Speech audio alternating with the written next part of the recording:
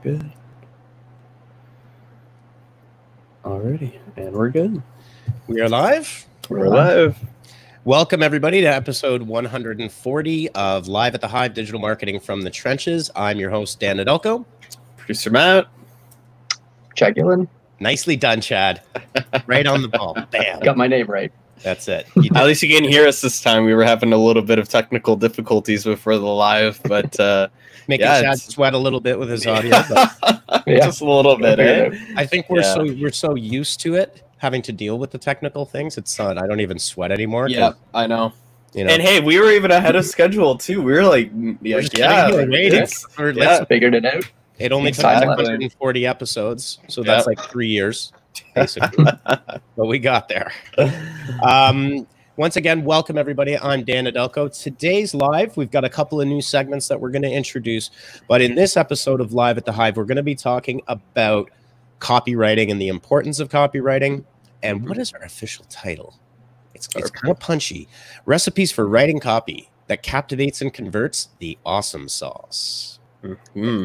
So we have been, over the years, we've always covered what's new in the world of digital marketing. And now we also want to talk a little bit about what's awesome in the world of digital marketing. As you probably know, there's SEO Twitter and digital marketing Twitter. Lots of really great, influential, experienced people and even brands and companies are sharing just a ton of info. There's a lot of really good stuff in there. If you keep up and follow that, I think it's really worth your while. So what we've done is we've picked out a few things that I ran into during the week, and we just wanted to feature and highlight some of these influencers that you may not know about. They're giving away great stuff. So our first one is from Joe Hall. He's a very well-respected SEO, smart guy. Joe's giving away a free WordPress code snippet every Friday on his Free Code Friday series. Nice. Yeah, so, really helpful, useful things. He also is answering questions when people ask him, about how the code works or different things. So really, really super useful there. Okay, next up, we've got Kevin Indig. You may or may not have heard of Kevin Indig. He is definitely an influencer in the SEO world. He's, I believe, the VP of SEO at G2 Crowd. So very big site. He has a podcast, an awesome podcast called TechBound. Definitely recommend that if you're in this space that you follow up with the TechBound, the TechBound podcast.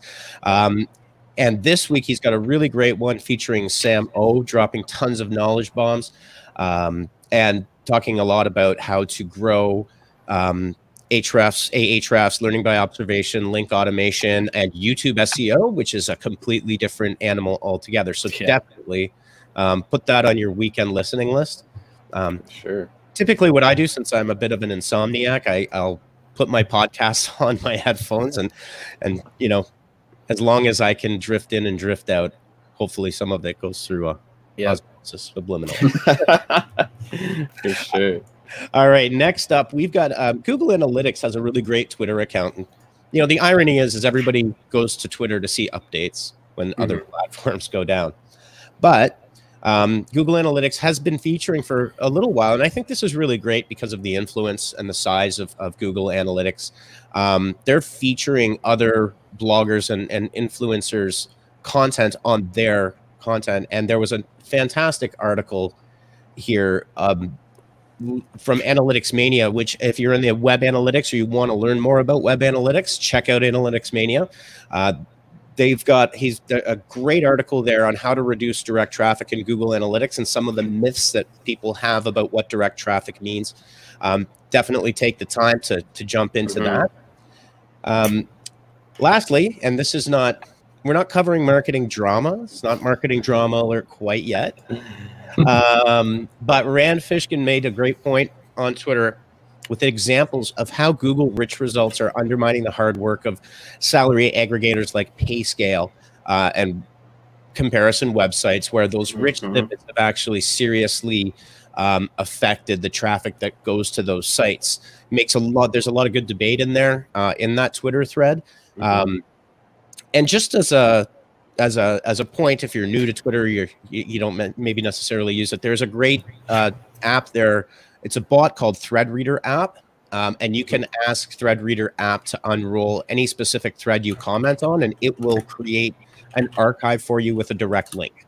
So you can always, if you see a great thread, you can get ThreadReader app to unroll that for you, and then you can share it with your team or your colleagues or whoever else. So that's just a little tip. And lastly is YouTuber and all-around nice guy, that Denver guy.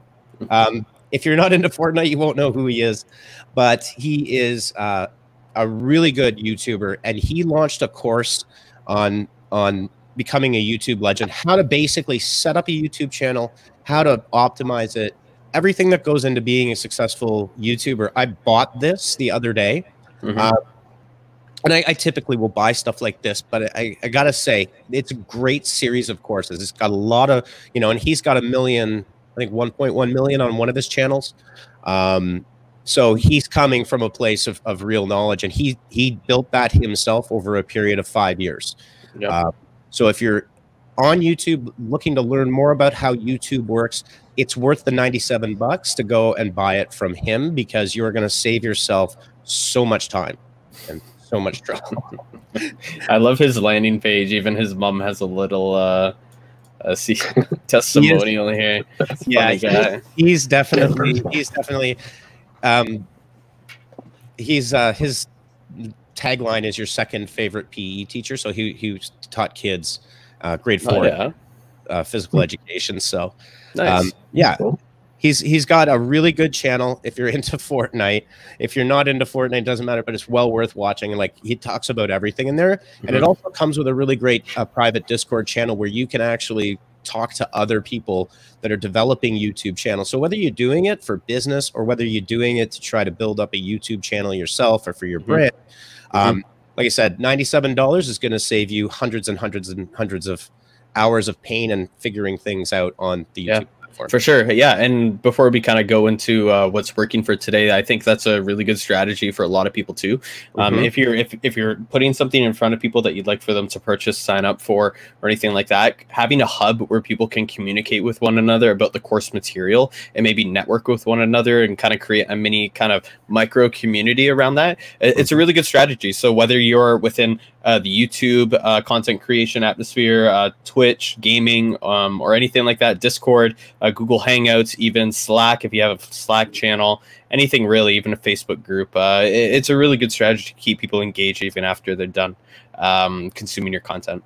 Absolutely, 100%. All right, well, there we go. That's what's awesome in marketing this week. I'm your host, Franco. I love your faces. So good. I shouldn't just rip them off blatantly. Yeah, it's more of an homage, we will say. Yes. Definitely. Cool. So this week, yes, we're going to be talking about recipes for writing copy, and it's just not regular copy. I mean, this is copy that's going to be captivating the audience, converting people, and it's a little bit more not so dry or fluffy, right? It's getting straight to the point, but still kind of bringing people in. So we have a number of great articles to feature this week, as well as some examples from the Hive and some examples that we found out in the wild to kind of showcase you guys. And yeah. Awesome. Yeah. So Chad, why don't you maybe just give our massive audience a little bit of a quick rundown on what you do every day at the Hive and what are some of the things that you specialize in? I know copywriting is a big deal for you. Yeah. I've been writing for quite a few years, just for creatively, personally. But yeah, as my job, I do mostly copywriting, just writing posts for blogs and things like that. Yeah. Cool. We'll just let Chad head. Hey, copywriting, like that's pretty much everything right now, right? So I mean, I can write. Speaking, that's an entirely different thing.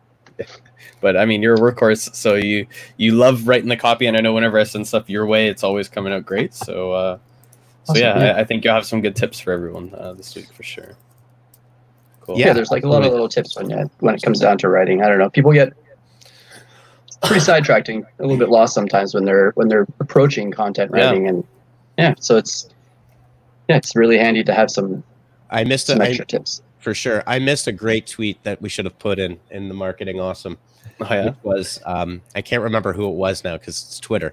It was, there are 3 ways that you can, that copywriting can go. You can learn to do it yourself, you can hire someone to do it, or you can fail miserably. Because if you don't do either 1 or 2, you're going to fail miserably. Yeah, pretty much. You know, the important, hey, Courtney, hey, April, Sashita, Stacy, Matei. Hey, guys. Everybody. Courtney, you're late. 4:23, Courtney. Where's the 4:15? Come on. Yeah. Pardon me. All right, I'll try not to talk too much. So the importance of copywriting. One of the funny things is over the years, just the importance and how hard it is.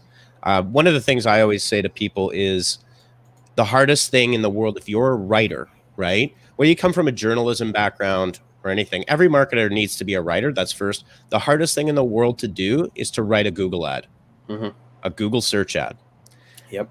Good luck. It's a skill. It's something that takes a lot of practice to do. And I think the same thing goes really for anything. I think, you know, we're going to talk a lot about the importance of headlines, how they can make or break any kind of campaign or a blog post, different strategies you can use for positive and negative sentiment, avoiding neutral sentiments. But I think the important thing to highlight here is really the importance of focusing and giving proper attention to these what seem like small details, right?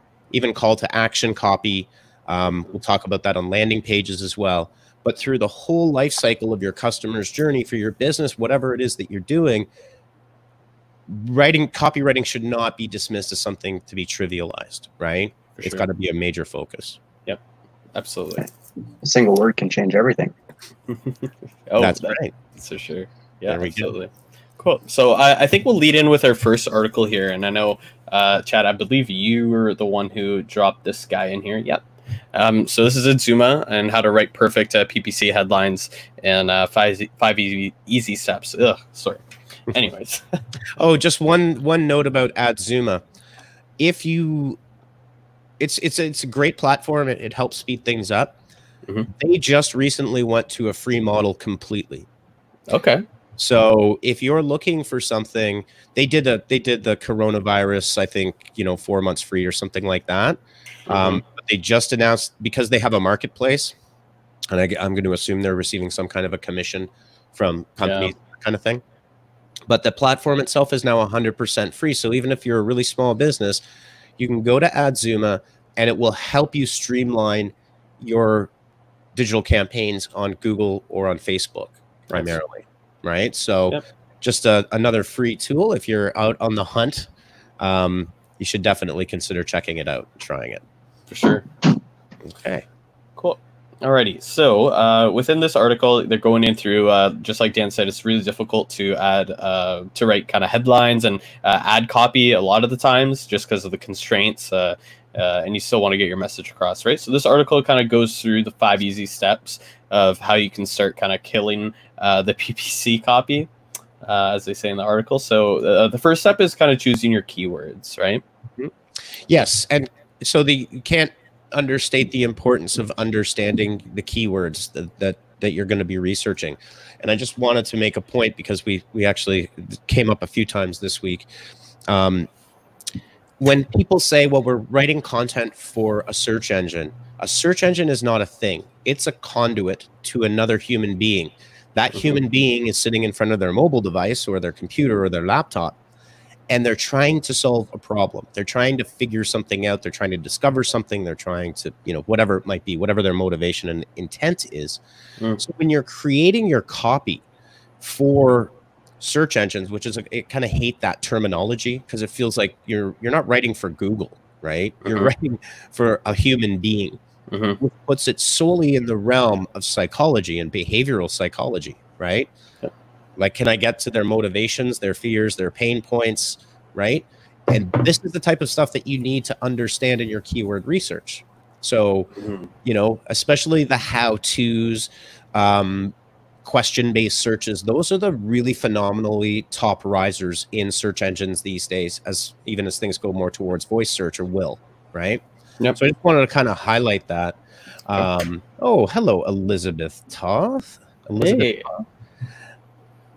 I got this silly help button in front of my comments. It's driving me crazy. Did you notice that in StreamYard? No, is it? Yeah. It's like a little help. All I can see is maybe I'll just look over here.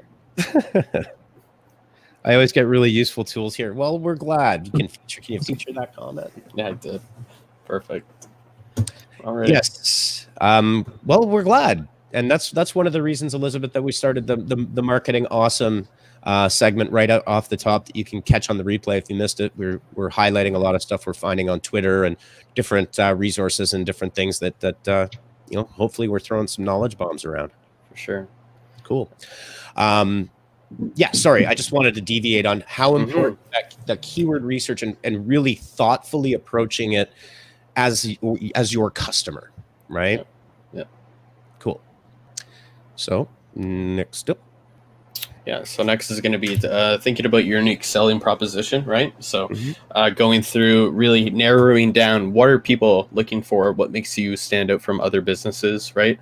So if you kind of look at these two examples here, it doesn't really tell you anything in option B, right? It's kind of fresh quality flowers sourced directly from growers, but this one really kind of narrows it down a lot. Delivered to, and then there's a local listing, right? Nottingham, order by 3 o'clock, delivery by today. Flowers are great. So right off the bat, you can really see what's the difference between these two ads and why ad variant A would outperform ad variant B, right?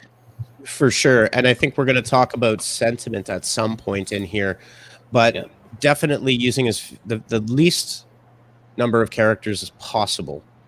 And then getting right to the point very quickly with that benefit proposition for your customer, right? One of the death knells in all copywriting is neutral sentiment. Just making a flat statement. One of the things that we like to talk about is contact us out of context of any reason for someone to contact you is kind of like me calling you up at like 10 o'clock at night and just asking you like, what you doing? Right? Like what, why do you want to contact us? Is it to get a consultation? Is it to, act on something? All of that. Right. So again, neutral sentiment, get rid of neutrality. It's either positive sentiments or negative sentiment, and we'll talk a little bit about what those two things mean as we go on. It doesn't mean being negative. Straight up. Sure. Yeah. Cool. Number 3 is going to be focusing on the emotion. Your message is going to be conveying emotion towards people, and which emotion you're trying to convey is going to be very related to how your ad performs and what kind of conversions people are performing within your ad, or how long they're staying on your website, etc. Right? So, for example, they have one here. It's been injured in a crash, not your fault. Get help today, right? We offer no win, no fee legal help to you. Asking advice about your car accident, right? So really kind of dive in here and talking about the language of taking control of your claim and etc. Right? For sure. And I think one of the points here is, so been injured in a crash, not your fault, get help today. That's a good way of tapping into someone's emotion. If they've just been in a car accident, I think the majority of people that are in car accidents, regardless of the outcome, say it's not my fault. Yeah. Right? Exactly. And it's a very emotional time, especially, right? Especially you're in a car, you're flustered, there's a billion emotions running through your body, right? And yeah, it's not your fault, and you want to get help, and you want to make sure that you're taken care of, right? So for sure. So you can see how one little statement unpacks a whole range of emotion for a user at a certain point, right? Cool. Absolutely. Number 4 is going to be using simple language. I mean, I think a lot of the times when people are writing ad copy, especially if kind of So you've blocked yourself out some time to get a few variants across, and you're coming down to the end of your session, and it's kind of people get kind of I mean, you're trying to look for different words. It might be a little bit too wordy, a little bit too long, etc. So I think it's a good rule to just keep it simple. Don't use overly extravagant language. Try and make it so that a grade 5 student could read your ad and understand what it says, right? Yeah, and I think that goes to in journalism, I believe the target is a grade 3 reading level. Yep. And that's you want to keep that consistent. Obviously, there are potentially exceptions, but certainly in your PPC advertising, when you're paying for it, you want to keep it as simple as possible. One little shout out here you can use is the ubiquitous Yoast SEO plugin for WordPress. Let me just see here. Will actually help you. It'll give you I can't remember, is it the Fleischmann scale? I always get it wrong. Oh, for the readability? Ask myself as an expert, and then I can't remember the name of the scale. Is it the readability scale? I think it's the Norman Fox scale or something. Yeah. It will Yoast's plugin will give you a readability analysis. It's the Flesch reading scale.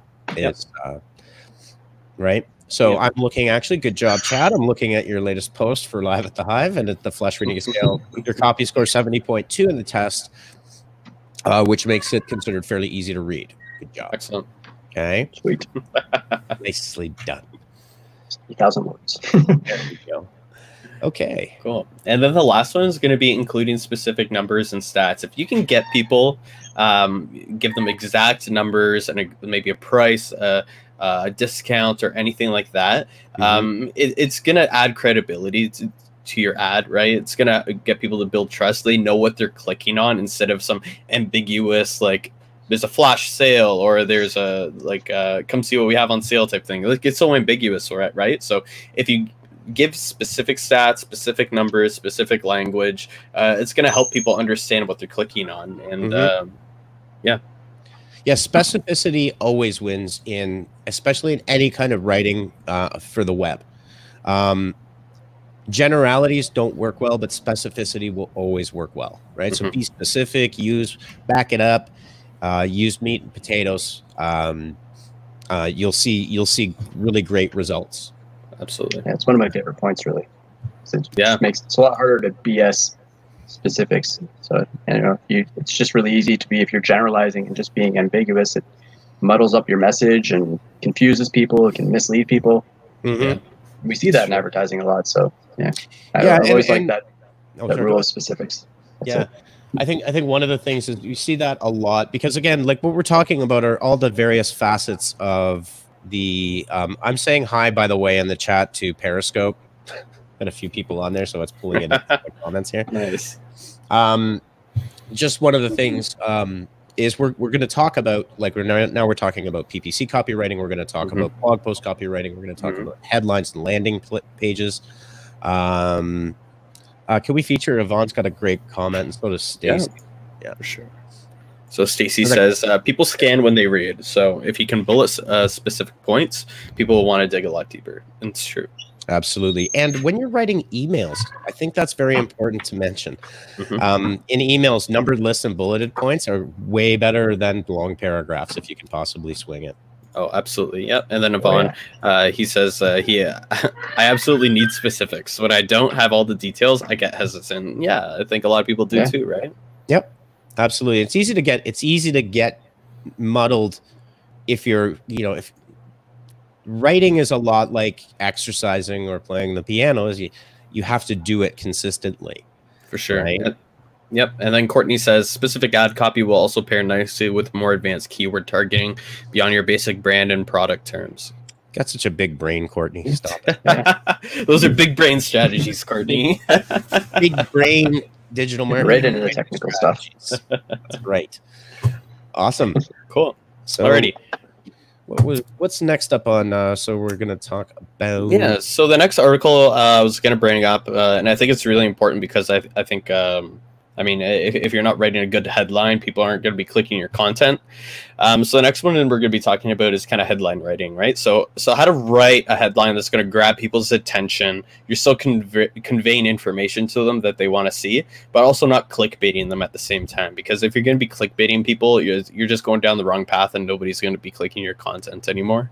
Yeah, it's a very 2012 strategy. It was really popular in 2015. Yeah. The infamous ones were Viral Nova, which is still around, but I think it took a very different form. It's, clickbaiting headlines is when you are deceptively overstating or touting whatever it is. I think everyone remembers, like, I watched this video and I can't believe what I saw at 3 minutes and 9 seconds. It blew me away, and like nothing really happens. So yeah, you got to watch the clickbaitiness of headlines, for sure. One of the processes with headlines that we try to do as much as we possibly can is always writing several iterations of it. Don't just write one headline and slam dunk it and kick it out, right? Yep.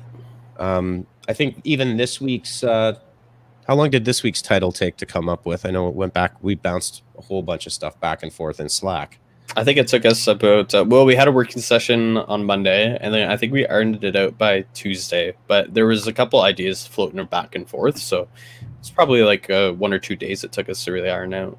Not full time, but, Yeah. I mean, we were working on it 24 hours. Yeah, we had a handful of different options, though, and totally. Just work with them and modify them. I'm going to put a link here. Yeah, so what you want to do is really create and then machete things, right? Getting to the right, and we've got a lot of resources. I think there's a ton of content about this on the web about headline formulas and trigger words and motivating words and things like that. I'm going to drop in what is a I don't know how old it is. It's like 1999 called, and they want their website back. Yeah. Oh, this help thing is driving me ballistic. Yeah. It just sits right on top of the last comment. Maybe it's bugged. I think it might be bugged. Yeah. Let's see here. It's sentiment analyzer. Can someone throw that? I'll put it. It's in our private chat here. Okay. Yep. Daniel's right there. It's a great tool. It's really ugly, but it's very useful. It'll analyze the sentiment of a block of copy or even a headline, so that you can be sure. So when should we touch on sentiment while we're talking about headlines? Yeah. Yeah, sure. Okay. So yeah, it's not the prettiest website in the world, that's for sure, but it does the trick. Very useful. So there's a few of them, and what you want to do with headlines, again, writing multiple headlines, going back into your content. In your Google Analytics as well, and looking at your blog content and just checking to see where you saw performance improvements based on certain elements, right? So sentiment is either positive or negative. So a negative sentiment would be that example of the PPC ad that said not your fault, right? So that's a negative sentiment, and negative sentiment can be without naming certain U.S. presidents, a powerful motivator for people, right? That is certainly one way to go. And actually, you know what? It is a bit of a fair comparison in a sense, because in a lot of ways, what Donald Trump does is he leverages negative sentiment, right? Negative sentiment that he's deriving is, immigration is dangerous, blah, blah, blah. I'm not going to get into the politics of it. But if you looked at somebody quite the opposite, Barack Obama would be an example of someone writing with positive sentiment, right? Both are equally effective. Right. And sometimes negative sentiment will be even more powerful. For sure. So that's a little bit on the sentiment. And you do want to be somewhere in that scale on either side. You don't want to be sitting in zero land here. Yeah. Right. No. If your sentiment is zero, then you're not really saying anything. And I just won't connect with anyone. Exactly. Okay. Where are we now? Yeah. So I think the article that we were going to be discussing, I think we kind of dove into it a bit there, but just to kind of flash onto it before we move on to the next one. The article basically talks about the 4 U's that create really attention-grabbing headlines, and that's your headline should be unique, really specific, or ultra specific, as they talk about here. Your headline should convey a sense of urgency, as well as your headline should be useful, right? So it's using those 4 kind of qualities and merging them together in a way that creates a headline that people are going to want to click, right? For sure. And really cool, near to the bottom there, I don't know, 3/4 of the way down, there's an example of them writing 12 alternate headlines. Yep. And then picking the winner from there. And this is the process that we also go through, and we strongly suggest that you go through this process as well. Yep. Right? Yeah, I think they go through right here, right? Practice writing a headline, right? So yep. Exactly. So this is something I think that, you know, everybody in marketing should really be practicing this. It's all about communication, and it's all about being direct, and it's all about understanding the things that motivate your potential customers or your leads. Absolutely. For sure. Awesome. Alrighty. So next up, so we kind of talked about headlines for a bit, so I won't go into we have another article for headlines, but I think for the next one, let's talk about the 9 steps to write your ultimate homepage headline, because I think a lot of the times homepages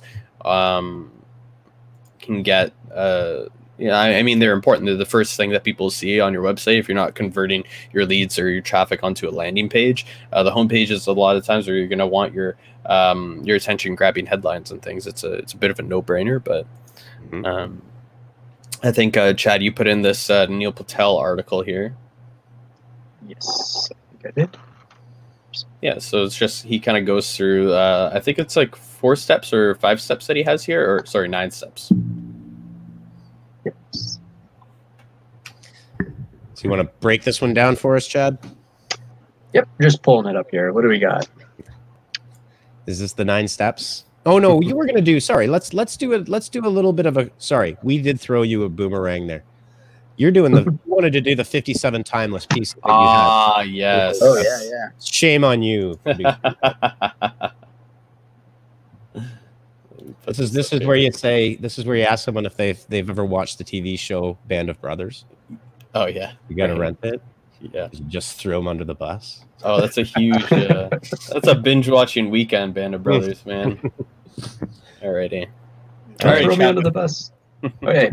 Yeah, this is just a really good resource piece. Really, there's a lot of content in here, and a lot of pretty neat insights. Some of it's like 100 years old. It goes way back, but a lot of it is pretty timeless. Like some of my favorite numbers on here. Let's take a look. There's a couple in the middle that I really liked. Where's that? Find the inherent drama in your product. I like that idea. It's like a lot of people get caught up in trying to talk about the specifics of their products and their features and all the details, and that's generally boring to read. Like that's something, if you want to have that in the spec section, you know, that's where people go to learn about that. But when you want to captivate somebody or kind of pull them into your product and get them interested, like look at your product and find that drama in it. Basically, by that I mean like find the story. Like every product can tell a story somehow. There's a story there somewhere. So you'd have to like really look at your product and really think about it and find where the story is, and then kind of approach it like that. 100%. I think yeah, number 15. That was that one. Leo Burnett had said that back in the. So that's back in the day. Yeah. 1891. Yeah, some of this stuff is like, some of it's very timeless, right? One of the important things, and I think another really good analogy about that, finding the inherent drama in your product. We've talked about this before, but Apple's iPod introduction was at a time when it was, pardon me, it was at a time when it was a 32 gigabyte flash drive, SSD, blah, blah, blah, blah, blah, blah, right? And people didn't know what that meant. Like the vast majority of people that weren't technically savvy didn't know what that meant. It didn't mean anything, because there were certainly music players around before the iPod. But when the iPod came out, it was the playlist of your life and 1,000 songs in your pocket. right? So just a point there. That's I think it's a nice lever to back up that statement. Yeah, for sure. Another one I really liked was number 20. I think this is where a lot of people tend to falter to write to one person, not a million. So it's like you have this idea when you're writing, if you're picturing this huge crowd of people that you're trying to talk to, you don't have a human being in your brain at all. You just have like this idea of a crowd. So it's hard to communicate that way. So I just find it a lot easier. Like when I'm writing, I literally think of the person that is reading it. I'll write it, and then when I go back and read it over out loud, I'm reading it back as if I'm a completely different person and trying to see how any random person might perceive that and how they might take it. So I just don't know. I just find it's a lot easier to be able to connect with people and have a real conversation if you're writing to one specific person. Like it doesn't have to be a specific person, but just have that idea in mind of that you're talking to somebody. You're talking to one person. You're not talking to a million faceless people that are not even real. Yeah, or whatever. That's a great point. The other one tip that I really like to do, and sometimes I know that like when we're in the office, but my family thinks I'm losing it sometimes, is reading it out loud. Reading back your copy out loud is a really fantastic way to see if it makes sense. Oh yeah, you can have this amazing sentence, and then you read it out loud, and you're just like, "Wait, what?" You know, yeah, I know you. There's this programming. It's like a strategy that programmers use, but explain it to the rubber ducky, right? So a lot of times, what programmers will do is if they're trying to understand their code or try to explain their code to someone, they'll be explaining it to maybe a rubber ducky that they have on their desk or something like that, right? Just to kind of make sure it makes sense. I think you actually told me that story before. It's probably one of the little tricks. Yeah, you know, coming from a software development background, I think there's a lot of, and I think people really misunderstand what software developers are all about. It's actually an incredibly creative process. The other thing is that whole tell the rubber ducky is one of the reasons is a lot of devs don't document their code. And what they say is my code is the documentation, which I think is a BS remark. But anyway, right? My code is so well written that you can just follow right along. It's like, yeah. Good luck. Not always the case, right? But there's inherently a lot of parallels between software development and writing, as weird as that sounds. Right? One other quick tip is in software development, there is a notion of pair programming where you actually work on code in real time with another software developer, so you can bounce ideas around, you know, gut check yourself, get a sense, because you know when you're doing these kinds of things like writing, for example, like if you're on a tear, you feel like Ernest Hemingway, and you hey man, that's a beautiful blog post I just wrote, and someone else may look at it and go, what are you talking about here, right? Well, Chad and Matt, you both know. I mean, Susan Chilton is a famous editor. For absolutely destroying people's sense of self. Right? In a good way, though. In a good way. Yeah. Sorry, just one other point on that is don't have an ego about your writing. I think that's a very dangerous thing to have. Is let people machete it and let people question what it is that your writing is trying to convey. It'll only make your writing that much stronger.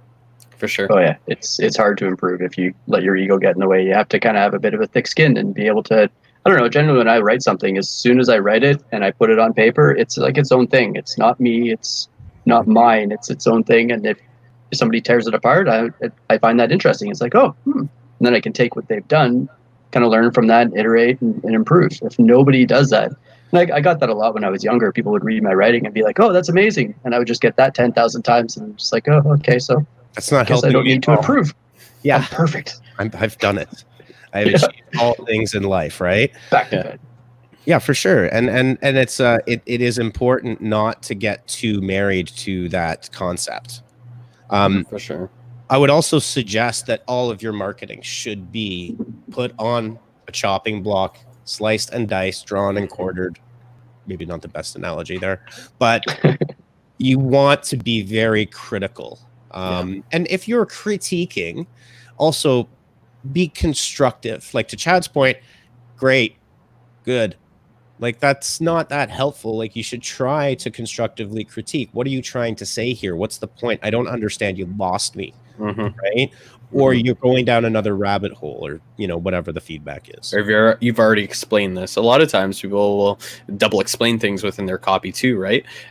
Just because they're trying so hard to get that message across that maybe one or two sentences down, it's like, okay, well, you've already said this in a different way up here, so let's cut the fat a little bit, cut the fluff, and rearrange things, right? Sure. We've got a few minutes left. Chad, you got one or two more little bits of There's so much to unpack in this one. There's one that was on the screen that I actually really like a lot. Number 23, your customers don't care about you, your products, or your services. They care about themselves. Yeah. And that's a good point. And it will kind of help you focus your writing and focus like where you want to like kind of direct your message. You don't want to be like, hey, look at me, I'm so awesome, come buy my stuff, because then everyone's just going to be like, shut up, go away, you're annoying. Yeah. But if you present something that they can connect with, that they might be interested in, then you're basically like, you got to look at your audience and you have to find what they're interested in, what they like, and then pull from that and build your message off of what they want, not what you want. Yep. And I think that's where Steve Jobs' genius came through. Is this is probably exactly what Steve Jobs did, right? He doesn't customers, they care about the products, but they care more about themselves, right? So the iPod example that you gave previously, Dan, right? Yeah, there's a couple thousand songs in your pocket. People love it, right? That's what people want. Yeah, it was touch on something sentimental to them. Yeah. Beyond the ease of use relatively at the time, because it was always like you had to figure out how to transfer your music and everything. But I do feel that a big part of the iPod's success was that campaign that really drove it, and you had Barack Obama sharing the playlist of his life and connecting with people. Yeah. I will say I do like this one from Thomas Jefferson, and I think this one, especially in today's day and age with COVID, this really stands out quite a bit. But the man who stops advertising to save money is like the man who stops the clock to save time. Yeah, I like that one too. And that's the analogy that we use a lot of time at Honeypot, is when people do either want to put a halt on something, or they think that they only need marketing at particular times of the year. It's like, no, that's not the reality. You always need marketing, and you need to keep it rolling, right? Yeah, for sure. And I mean, I think that's an important point. I would also suggest that since we're talking about content and copywriting, your content and copywriting is exactly the same thing. Yeah. Those moments that occur, Black Friday, Christmas, Easter, whatever, right? Those are seminal moments that we know trigger people into shopping. But if you're stopping and just trying to start and stop and start and stop and start and stop your content creation or your marketing or your advertising, it takes a lot. It's like basic science, right? Inertia. It takes more energy if something is at a standstill to get it moving up to a certain speed than continually going at a consistent pace. Yeah. Right. It's also, it's kind of, there's a herd mentality for investing is the same way. Everybody inherently knows that you're supposed to buy low and sell high.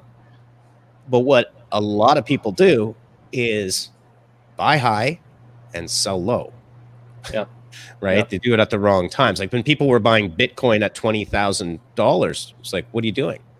You should be buying it. Yeah, you should be. It's just like that strategy. Instead of buying 20 grand worth of Bitcoin all at once, it's like the people who've been doing it for a long time have been putting maybe $100 a month or allocating some part of their monthly salary towards purchasing this Bitcoin, so that they're always growing their portfolio of crypto, right? Exactly.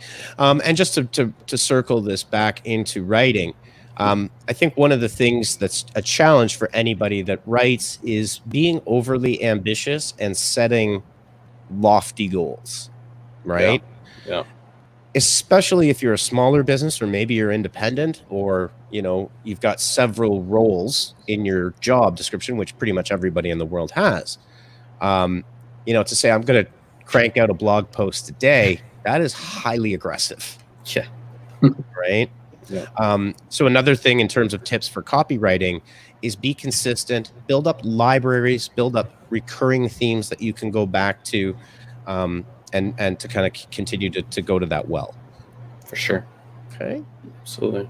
Cool. Well, we've got 1 minute left. We didn't get to everything. We didn't even get to our examples. Yeah, we have we have quite a bit of examples in here. This is a scroller for sure. Okay, let's do a scroller, and we'll talk a little bit about some of these examples of creative writing that were effective. You can just I don't know if you've got those ready there, Matt. Yeah, so we can do this one that we found from Facebook, I believe. Let me see here. Yep. So this is the Delta Faucet example. So Delta Faucet, this is I think a post that they put out in January. So it's a little bit of a longer form content in terms of a little bit of the copy and the creative, but we feel like it did a really great job in conveying the overall message, getting people to read it, understanding how the images correlate to the message as well, right? Well, it's also, I mean, the nice thing is here is, one, it's timely. So it's obviously, it was in January there. Yep. So it creates, it's cold outside. You create a bit of a personalized approach with that, and it's also timely. Yep.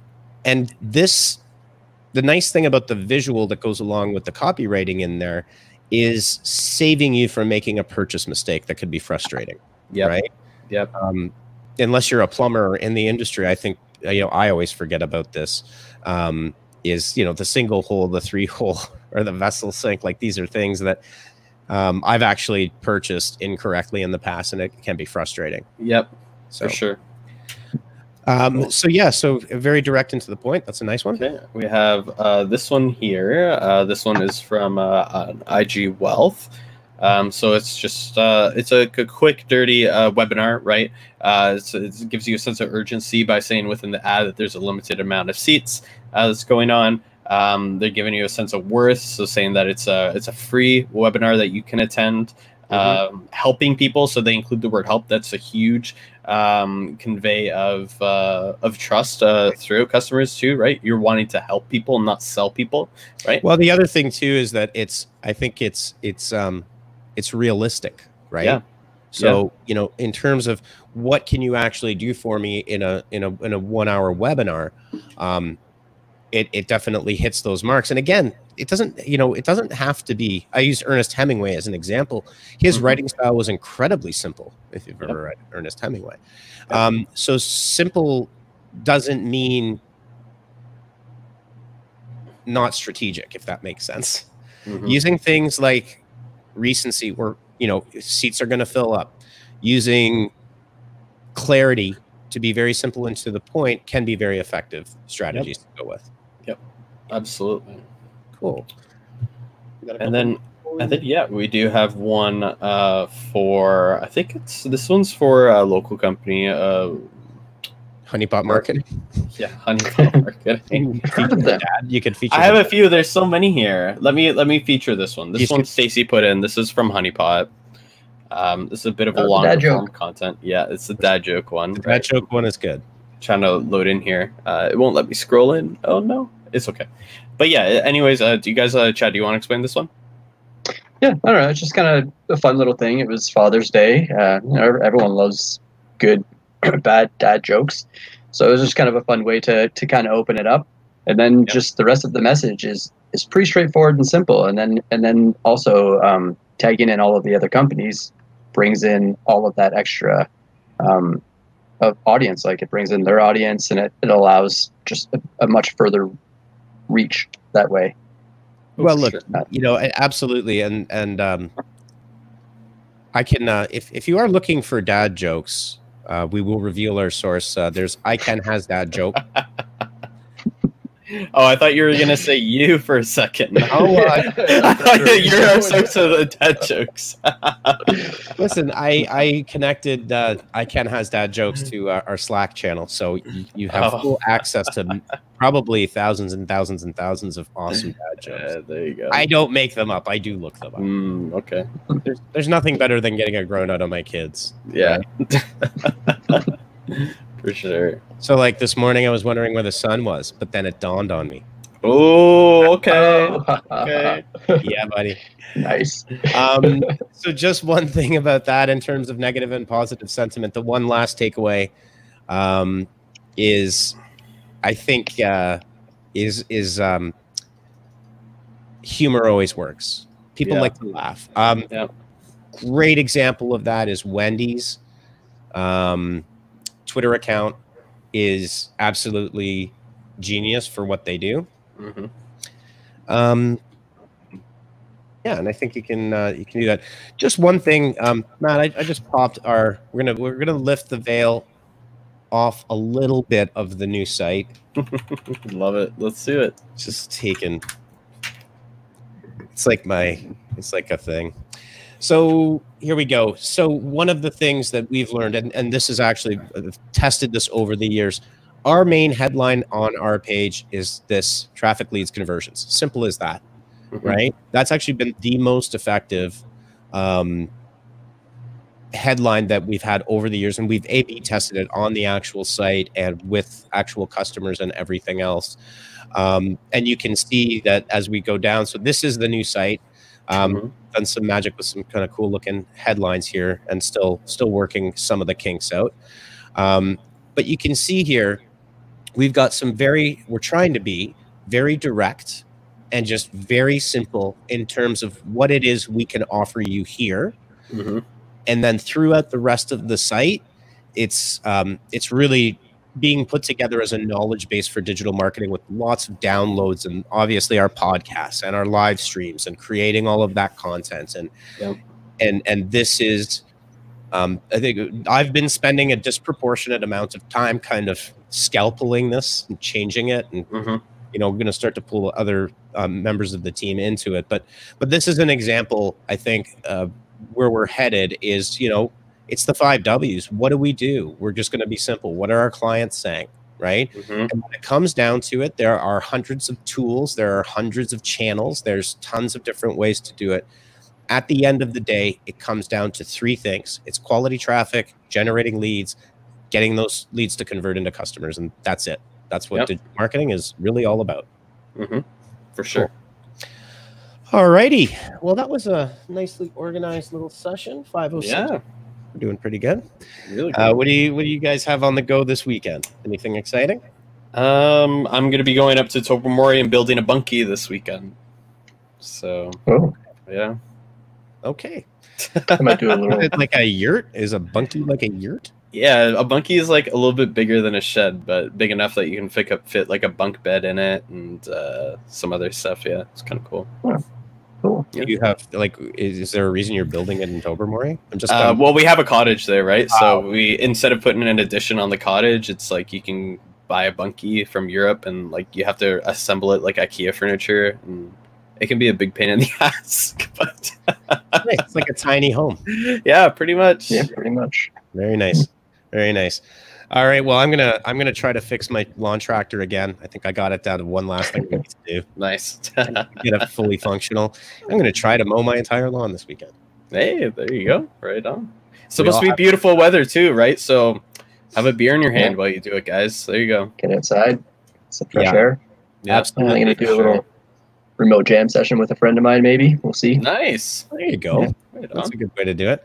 All right, everybody. Well, thanks for tuning into episode 140 of Live at the Hive. We will see you next week for episode 141. All right. See you guys. Peace and carrots.